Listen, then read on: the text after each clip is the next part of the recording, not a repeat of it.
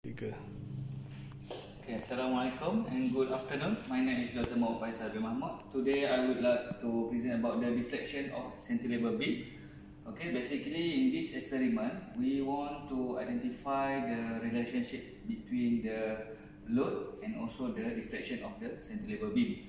Okay, in this apparatus, we have three types of beam, which is from aluminium, this one from copper, and also this one is from steel.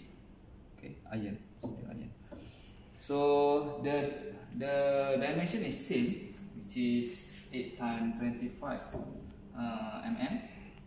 And in this experiment, the maximum span that we perform is 600 mm, is from this one, the end, and up to this one. So the length is 600 mm. Okay, and then basically we provide you the figure 1.3, show how to perform this experiment, where to put the load, where to put the dial gauge. Okay, so in this experiment we put this one in the middle of length, okay, which is 600, so 300 here. But before that, we have to make sure that everything is level, okay, by using this water level. The setup is using this one. Okay, we make sure that the setup is level. Okay, like this one. So you can see the water, the water level show that this setup is level. Okay, and then after this,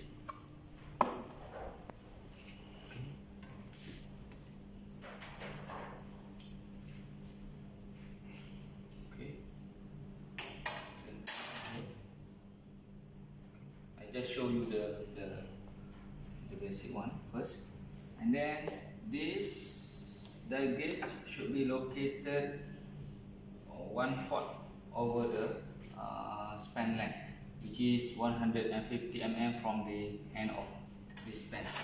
Okay, the measure here to here is 150 mm. So the dial gauge should be located here, and another one is this dial gauge should be put at the end of this span. Okay, so everything is like this one. So we double confirm using this. Okay, still level. If not, then we have to adjust some more. Then you can see here. Okay, we have to identify. We have to add some load from 5 Newton up to 30 Newton. Okay, and this experiment you have to take the measurement for the deflection, which is F here, this value, and also you have to record based on the supporting force, which is here, W. But please bear in mind that this number, this value, you have to multiply by 2, okay, which is located here also. Okay, 1 mm is equal to 2 Newton, so you have to multiply by 2. So any value that recorded in this dial gauge have to multiply by 2 before you record down in this table. Okay, let's say like this one, you have to put 0. Okay, everything is 0, like this one.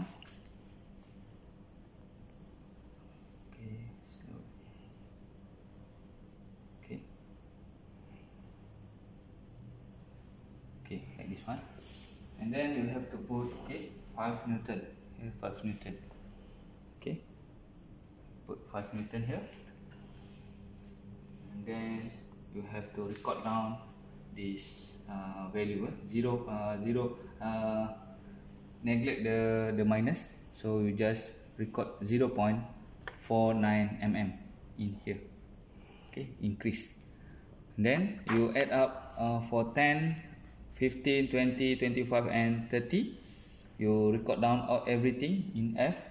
But before you add some, you increase the load, you have to record down this one. So in this case is 0.33.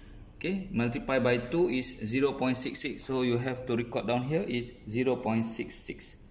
Okay, and then before you increase, okay, the weight here, you have to make sure that this one is 0.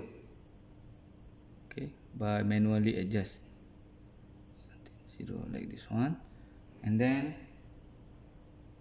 you add another weight for 10 Newton, and then you record down here, you multiply by 2, then record, and then you again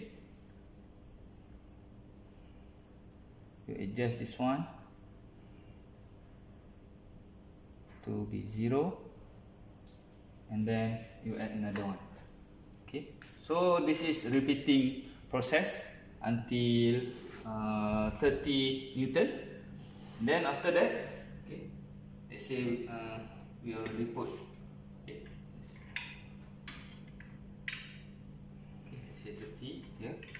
Okay, you write down everything, and then you want to decrease. Okay, so basically for the increase and decrease at 30 Newton is same lah. Okay, let's say this one is 4.07. So you wrote down here 4.07, and this one is same 4.07, and this one let's say 4.83. So multiply by 2, let's say you got around 9.6 mm here, and this one is also same. But when you want to decrease, to record down another measurement, you have to decrease first this one, and then you have to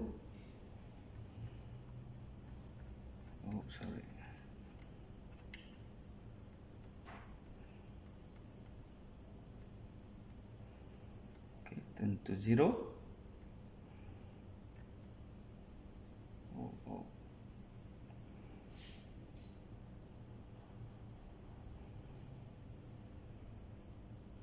Okay, and then you take the measurement. Okay, you record down the measurement for 25. Okay, then you want to decrease this one, you decrease, and then you set to 0.